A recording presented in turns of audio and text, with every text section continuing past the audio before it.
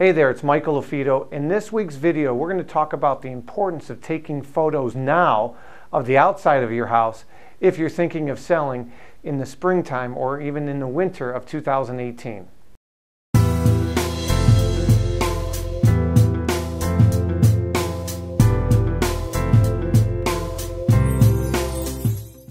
Hey there again, it's Michael LaFido. I want to talk to you about being proactive when selling. Many times I'll get sellers that will contact me in January, February, and they want to put their house on the market.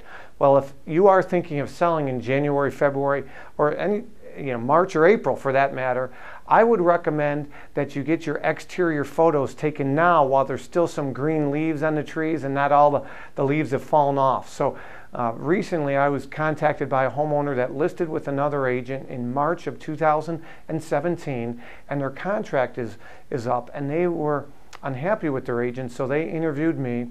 And taking a look at the photos hadn't been updated from March when they originally took the photos. So it was a gloomy day, for example, and there were no leaves on the trees. So being proactive, they contacted me. I already got the photos taken of the home with the drone and the exterior, even though we're not going to be going to market right away because you only have one time to make a first impression.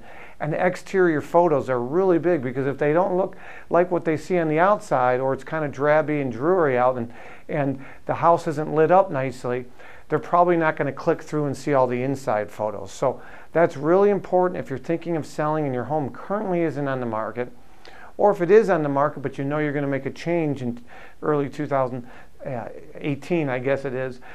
Be proactive now and start interviewing agents now, and perhaps think about investing in exterior photos now.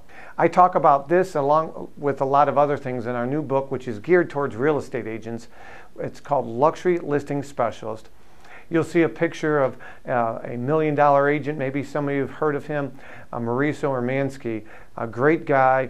Met him this year a couple times. I was just at a conference with him. It was our busy fall conference schedule where we were rubbing elbows with some of the top agents across the world so I can come back to my marketplace to service my clients more effectively with cutting-edge marketing both online and offline.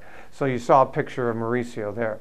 Again, if you need a second opinion on anything, your home's currently on the market, you want to get another evaluation, or perhaps you're thinking of selling or just curious and you have any real estate question, make sure you reply to this email or reach out to us. Again, Michael at thelafidoteam.com.